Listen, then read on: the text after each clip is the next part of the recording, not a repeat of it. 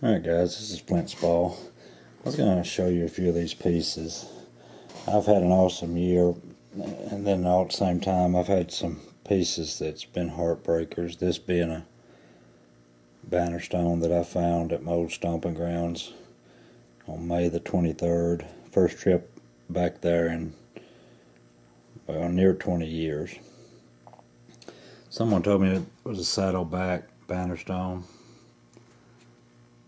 And the reason I'm showing you these is because, with several of these I'm fixing to show you from different folks, they've said, it might be a good candidate for restoration. And I'm not arguing that. Of course, you got to be able to afford it, which, probably swing it. But all at the same time, a lot of people, they say, they're against it, makes them fake, whatnot. I've had some restored, and I've been tickled with the results. But I just want to show you a few of these and let you look at them and just more or less get your opinion on them.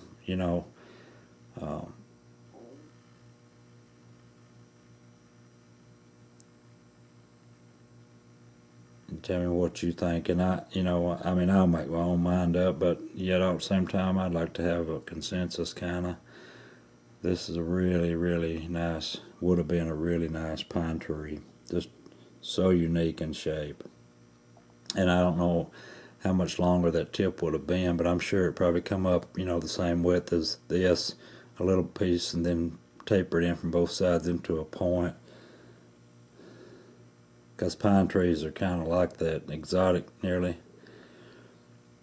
So that's one that someone mentioned to be a candidate for restoration. Of course, you see me find this in not too many weeks ago, a lost lake with that one barb right there missing on it.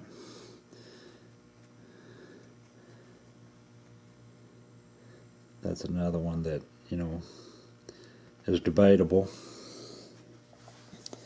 Certainly worthy of bringing back, These pieces over here, I got a couple that's not, got any damage much. This one right here, of course, I found it in 2012.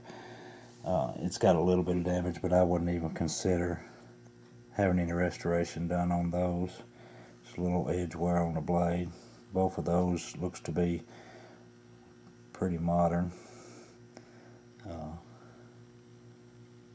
Well, the one there more so than that one. But anyway, that's a nice piece, and this is not in question, but I thought I'd lay these out here just to show you these are the things that's come out of my dovetail field in the last couple of years. And that place is going up for auction next Saturday. But this is one from there, and let me show you. These are, all these are in excess of 3 inches. That one's 4 1/8, that one's 3 5/8, and that one's 3. My dovetail, and of course snap base Kirk, it's over 3, and this one's right at 3. But this one being one that, had I not found that one, this one would have been in question, but still it would be nice restored, in my opinion. It's got 2 parts missing right there, and of course this side of the blade is a little wore. I love that inclusion in that. It's a nice bevel to it. Pretty piece if it all been there. And like I mentioned, this 3 1/4, I think. And then this snap base Kirk. Of course, I know in order to fix that, originally you'd have to guess about what that base would be like. But we know it had one at some point. But I believe it was snapped intentional, otherwise these ears right here wouldn't have been intact, I don't think. Really finely made. Serrated on both edges.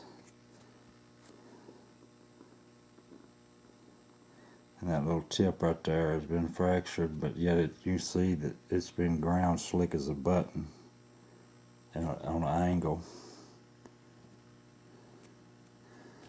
That's a nice piece.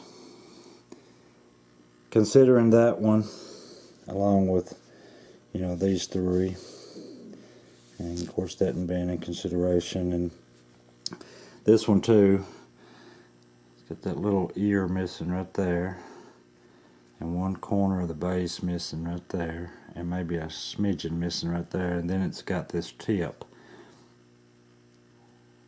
I don't think much of the length was jeopardized with that break, but maybe a little bit of it.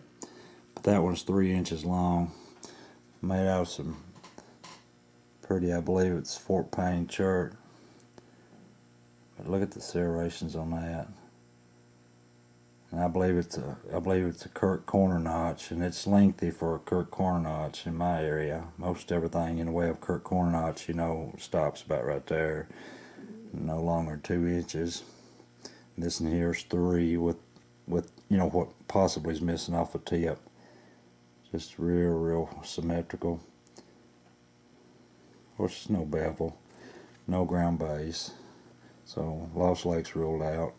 No ground base, steel wells ruled out. So it's Kirk corner notch with tip gone, and that one's in debate. Of course, you know, here's one more that you know, I believe I've made my mind up on it, simply because this corner right here has been renapped, and I'm nearly afraid to sand it off, if you know what I mean. You got to package one really well.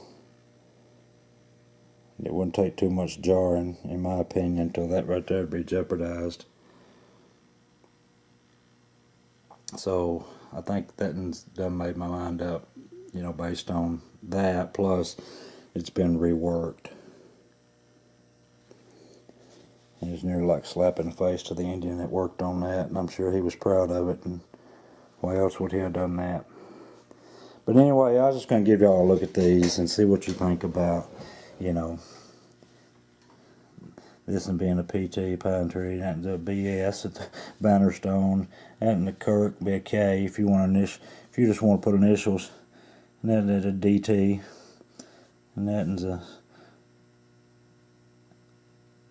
I had to think a minute, and a SBK, and of course this one being a lost lake.